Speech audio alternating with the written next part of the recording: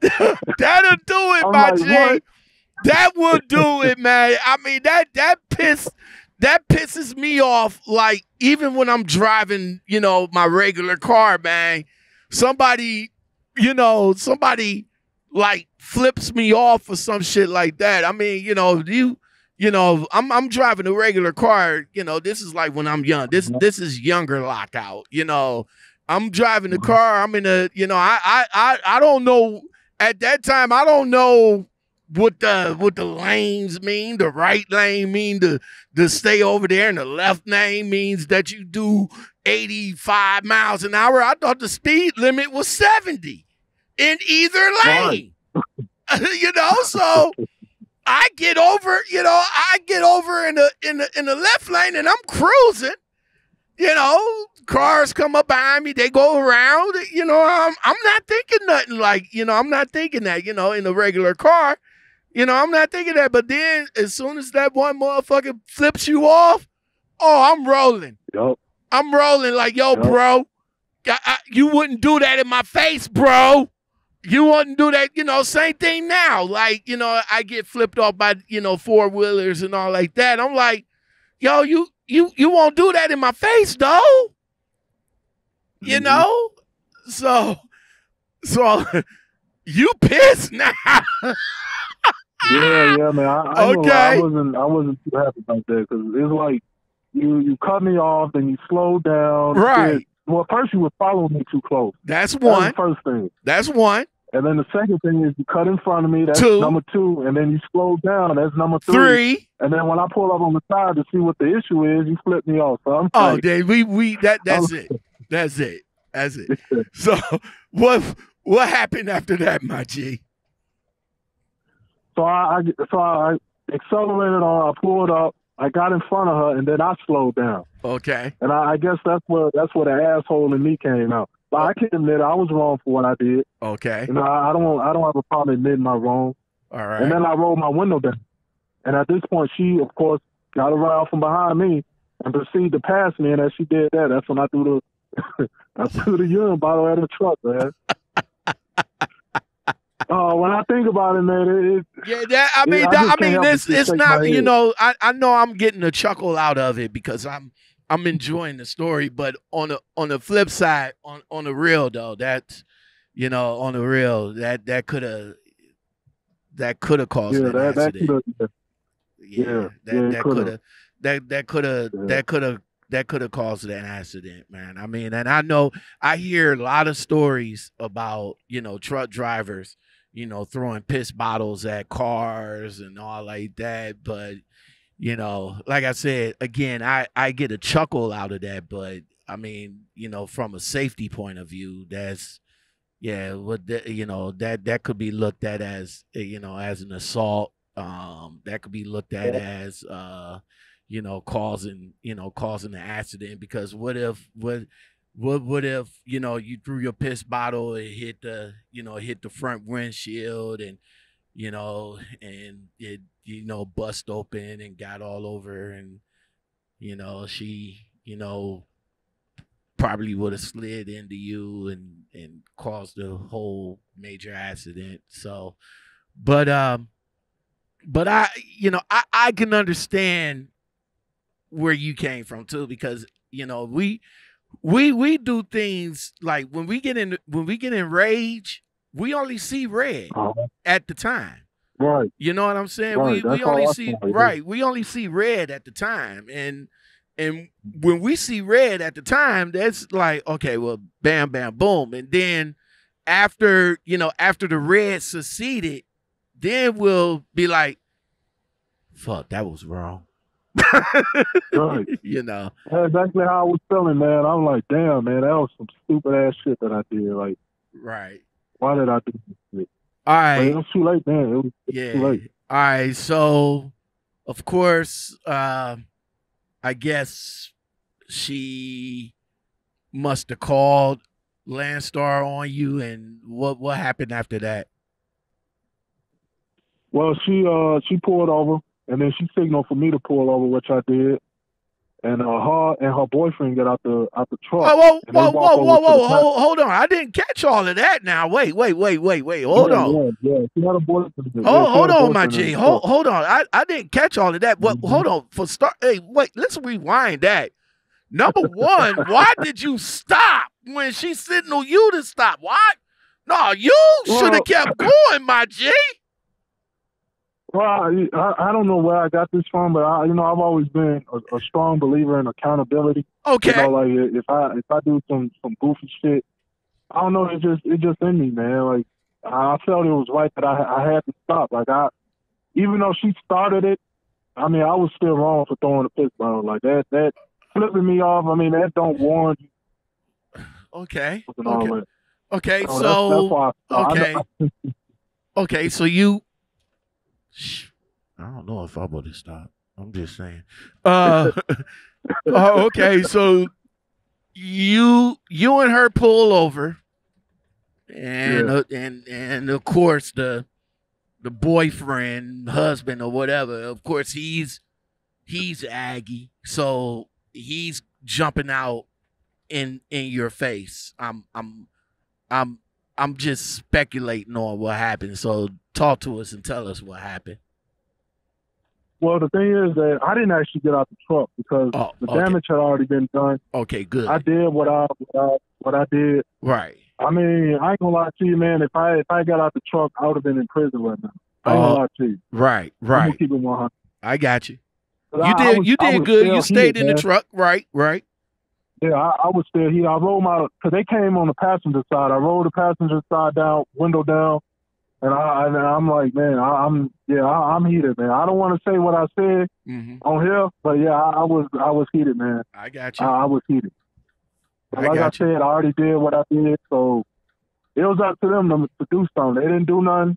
She ended up saying, I'm going to call the police. I'm like, call the fucking police, man. Right. And then she ended up going back to the truck, and her dude went back to the truck. Okay. And that was it. All right. So she called the police? Yeah. She called, I don't know if she called first. I don't know if she called Landstar first or if she called police.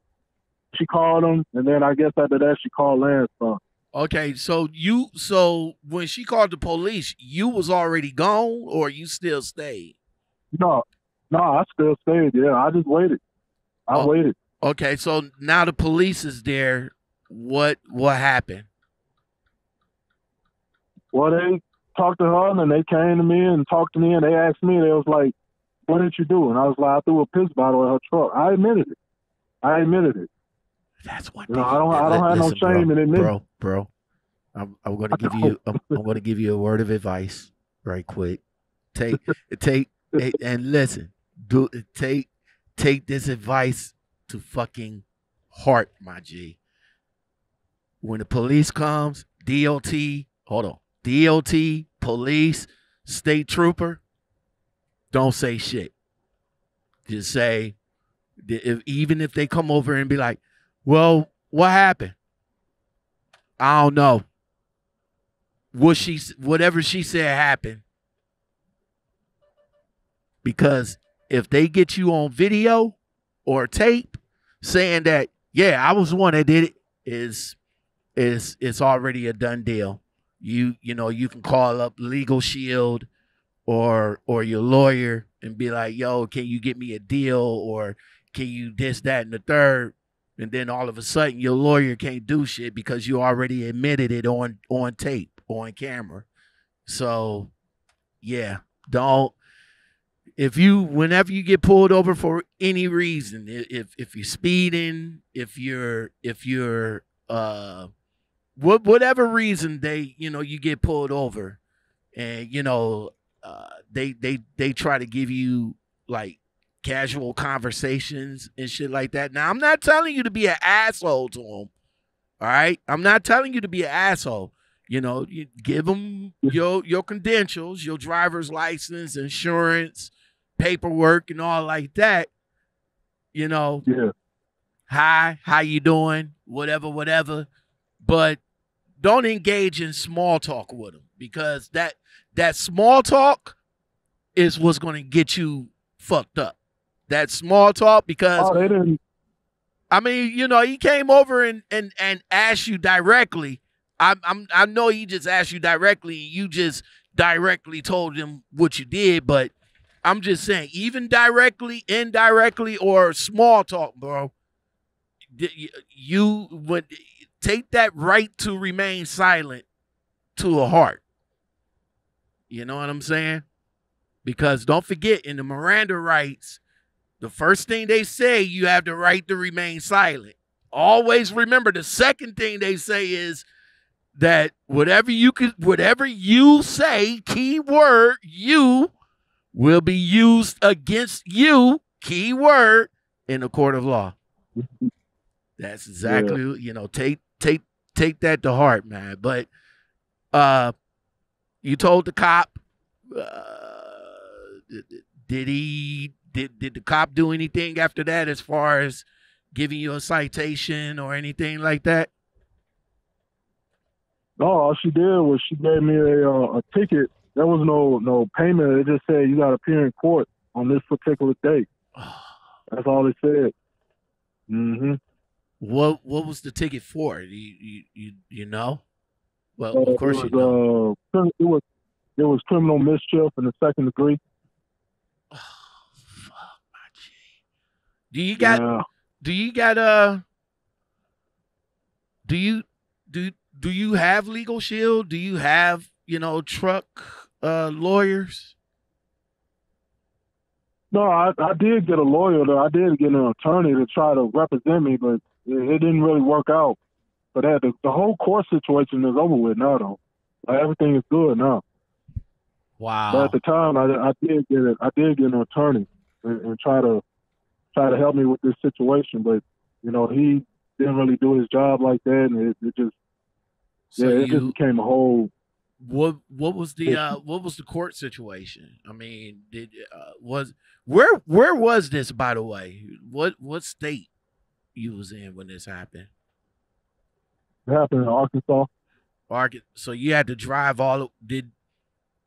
being that you said that the lawyer didn't do the job, but did you have to drive all the way back to Arkansas to go to court? Yeah, I tried to get it changed to Chicago, but they couldn't do it. I had to drive all the way down there to Arkadelphia, Arkansas, to go to court there. Yeah.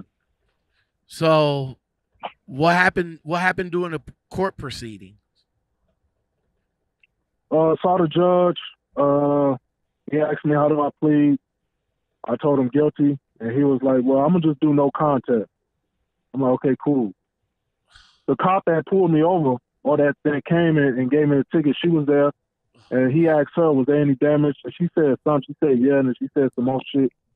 And then after that, the judge was like, okay, well, he gave me a $300 fine, and that was it. I was on my way. No contest, $300 fine. That was it. Well, let me ask you this. You said you got a lawyer. If you got the lawyer, why you pleaded guilty and pleaded not guilty? Well, you could have that no contest shit.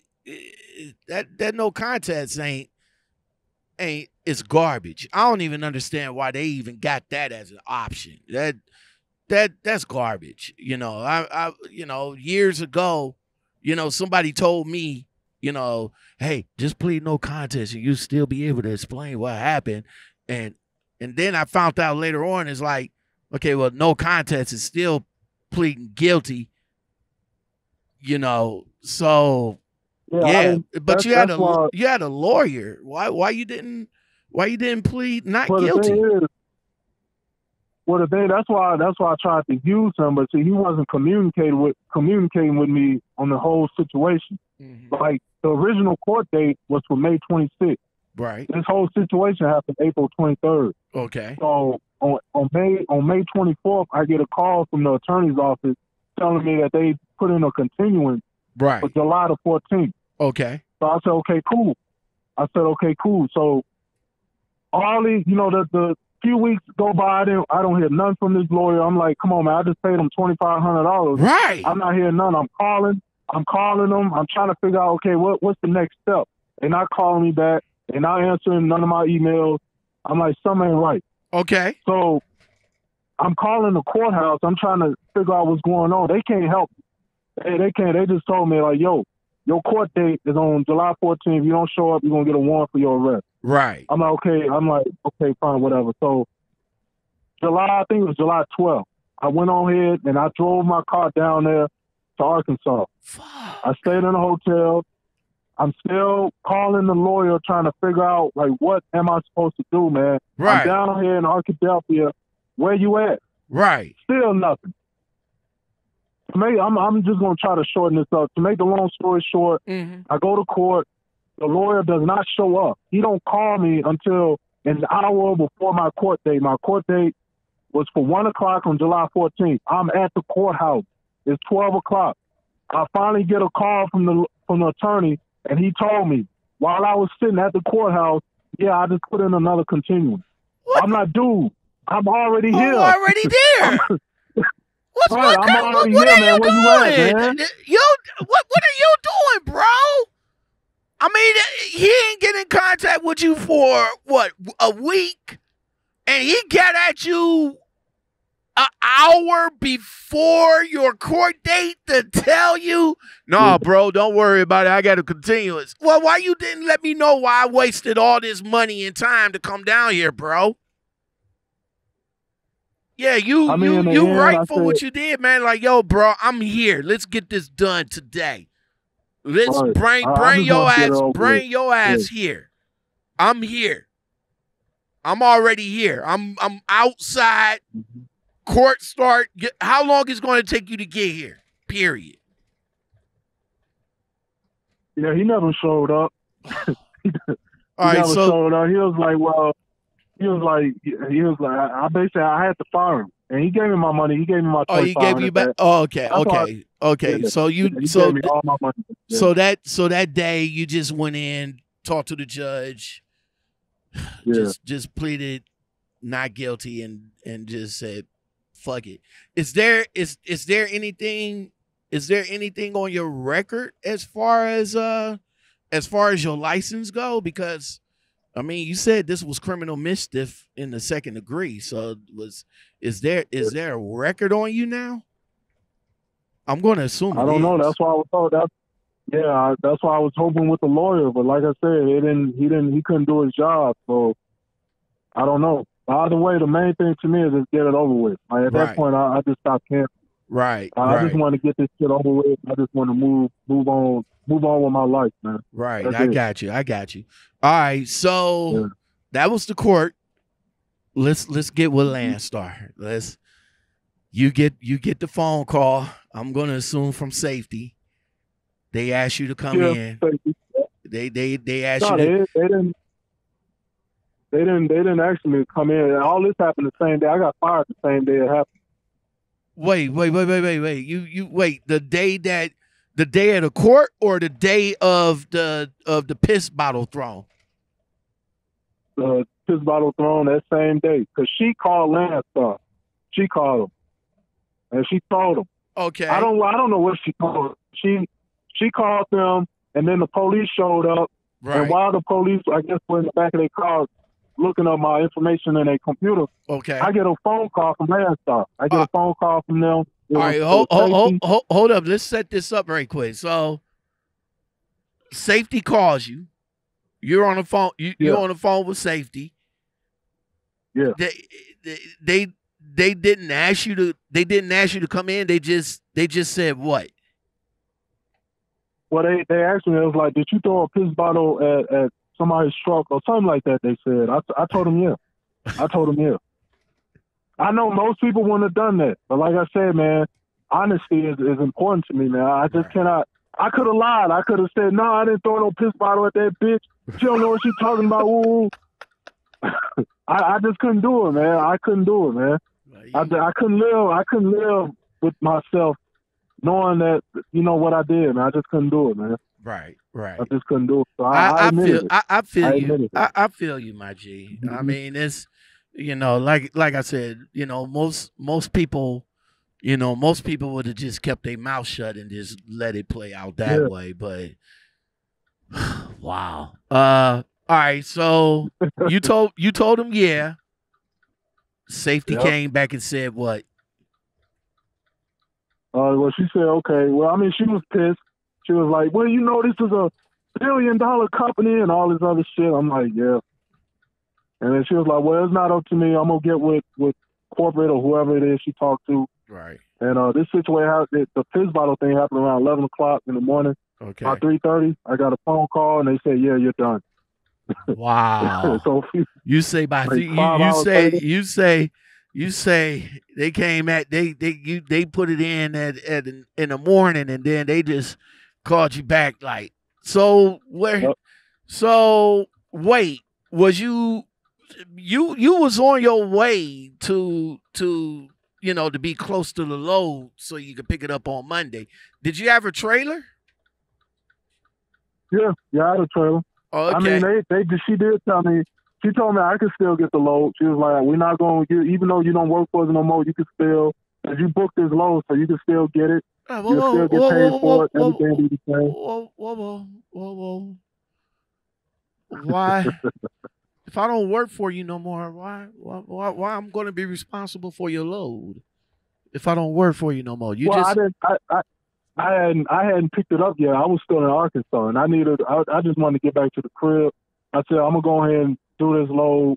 I'm going to grab this load, get paid for it. Oh, so you did. So you did went on ahead and knocked out the last load. Yeah. I know. Yeah. Because it happened on a Friday, but I didn't pick the load up until Monday. I wasn't scheduled to get it until Monday. I don't think I would have did that. yeah. But I mean, you know what? I mean, to put some more, money in your pocket before you leave, that's a good thing. But myself and probably others, probably, and I'm saying that with a capital P, probably not have done that. Like, yo, you fired me. Okay, I'm a done deal. I'm just gonna go ahead, drop this trailer off, and let you know where this trailer at, and bobtail my ass, or probably pull, get a, go to the hotel and get on Indy, Monster, Driver Pulse, or whatever, and okay, Monday I'm working. Yeah. I mean, that's what I probably would have done, but go ahead and get that last bit of money, man. They didn't play with your money. They didn't play with your money, did they? I mean, even though they did turn around and say, yeah, go pick it up and all like that, we'll still pay. They didn't play with your money, right? No, they didn't play. They paid me. They paid me all the money that was due to me and all that. Yeah. So at around 5 o'clock, huh? Did you where were you when you got the call? Was you at home, or you still was hooked up under a trailer, or what? No, I was still in Arkansas. I was at a truck stop at this point. I had just stopped at a truck stop, and we're just gonna chill there because I was only like 50 miles away from picking up that load. So I was just chilling there. I stayed there. All right. So since they gave you your pink slip, and you went on here to pick up the load and delivered the load, where did you drop? Was that like a dropping hook and you just dropped it in the yard, or was it a live unload and you just took the trailer back to where they wanted it to be? I think it was a live load, and then it was a live unload in Indiana. And then I drove. It was only. I mean, I wasn't that far, so I delivered it the next day. So I picked it up Monday and delivered it Tuesday in Indiana. Okay, Indiana. That's not too far from. That's only a state over from Chicago. So where did you take the trailer? Yeah.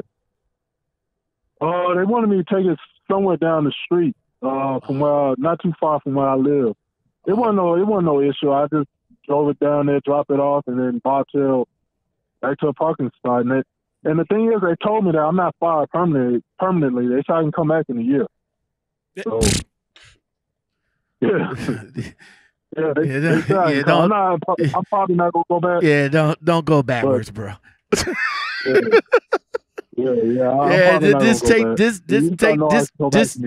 Just take this L as a learning experience. You know what I'm saying?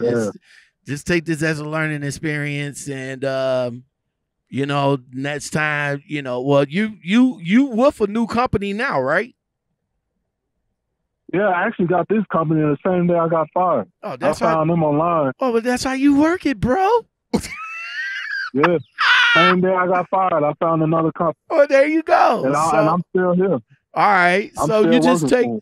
So you just take everything you just learned out of this whole situation, man. Just take everything you learned out of this situation and apply it to, you know, to a next time, just Oh yeah, trying to no be, doubt. just if you get listen, if listen, man, if if you get in the rut, or you need somebody to talk to, man, you got my number, G. We could talk, we could talk behind the scenes and all like that. If you need somebody to talk to, or just vent, or just get something off your mind, man, you got my number, bro. Give me a call, and I'll be that ear for you, my man. Because I don't want to, number one, I don't want to see none of my trucker buddies hurt. I don't want to see y'all in a see y'all in the rut, and I know this trucking